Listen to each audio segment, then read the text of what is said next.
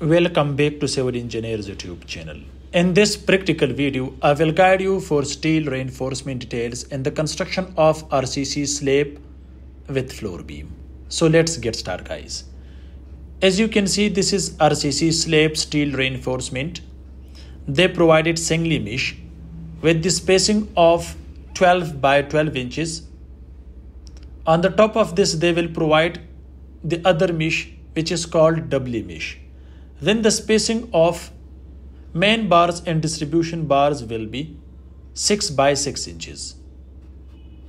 You can see, guys, this is cantilever slab, which length is 7 feet.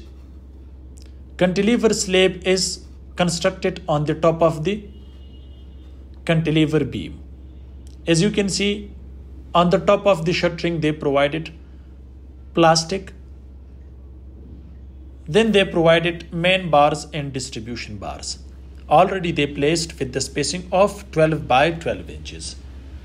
Dia is 12 mm for main bars and distribution bars. After completion of doubly mesh, they will place concrete cover, which is about 25 mm or 1 inch. On the other side, guys, you can see they already provided doubly mesh, which spacing is 6 by 6 inches. And single mesh spacing is 12 by 12 inches.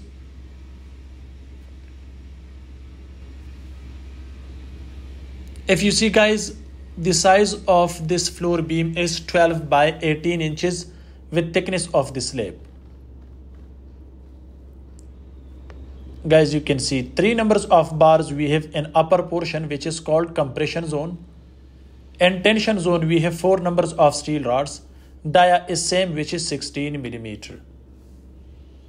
If you see, stirrups dia is here 10 mm with the spacing of 7 inches. They provided same spacing in this beam, but at the end of the beam or near its support, the spacing of the stirrup should be closely compared to its mid. That's why, because at the end of the beam or support, we have negative bending moment. At the middle, we have positive bending moment. So therefore, the spacing should be different from each other.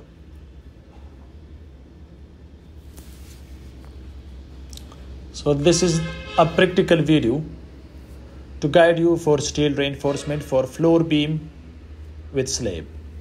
Guys, you can see hooks are bent on 90 degree. It should be bent on 135 degree. Hook's length should not be less than 3 inches. And hooks should be provided alternately, not at the same direction. Extra steel rods should be provided at the distance of L by 4 if that is slab or beam to resist negative bending moment. If you want to construct more than 2-story, so you should provide or you should hire the structural engineer to provide you structural drawing for residential building or commercial building. Otherwise, you will face more problems if you are working without steel structural drawing. Thanks for watching. See you in next video. Goodbye.